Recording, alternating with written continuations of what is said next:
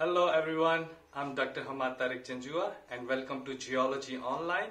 If you are new here, please hit the subscribe button below and also turn the notification on for the latest update. You can also suggest me any topic if you want me to prepare a presentation for you. So let's begin our topic for today. As a human, the earth is everything for us, from the smallest grain size up to the space and time. We always have a question that how did this all begin? Multiple scientific theories around the globe try to explain the mystery about this planet. However, the most widely accepted theory is the Big Bang theory. The Big Bang theory states that the universe began as a hot and dense zone, only a few millimeters wide, and it was similar to a black hole. About 13.5 billion years ago, this hot and dense zone exploded violently. And from this explosion, matter, energy, space, and time were created. Due to the explosion of this hot and dense zone, the two stages of universe evolution era begins, called the radiation era and matter era. These eras defined by key events that helped shape the universe. Right after the Big Bang explosion, the radiation era came. This era named the dominance of radiation. This era made up of 8 smaller stages known as epochs.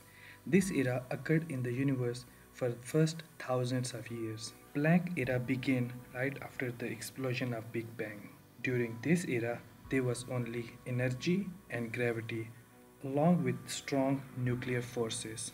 At the end of the Planck era, the key event split the gravity. During the Grand Unified Era, the nuclear forces broke away.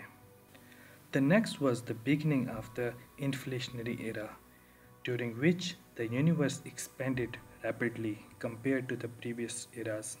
During this era, the universe grew from the size of an atom to the size of an orange. During this era, the temperature was very high.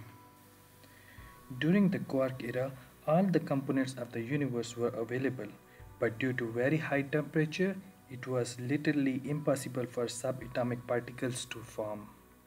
But during the hadron epoch, the temperature dropped dramatically and atoms started binding together to form neutron and proton. But during the lepton and nuclear era, the neutron and proton changed significantly. The first chemical element, which is helium in this universe, were created during this era, which is nuclear era. After the ability of universe forming chemical elements, the matter era began. The matter era represents three features of epoch, which is atomic, galactic, and stellar. The first epoch of matter era was atomic era. During this era, the universe temperature cooled down for the first time, and also for the first time the electron attached to nuclei. This process created the second element, which is hydrogen, and it was created during the galactic era. And during the stellar era, star begins to form and the earth planet too. Due to the formation of star and heat within the star caused the transformation of helium and hydrogen into different elements. In the periodic table, scientists have identified 90 naturally occurring elements and created about 28 others. These naturally elements become the building blocks for the universe. If we assume our universe as a process of 6-day formation, the day 1 would be the earth covered by water, light, the day 2 atmosphere and sky, day 3 dry land, plant and fruit trees, day 4 sun, moon and stars, day 5 birds and sea creatures, and day 6 would be the animal and humans.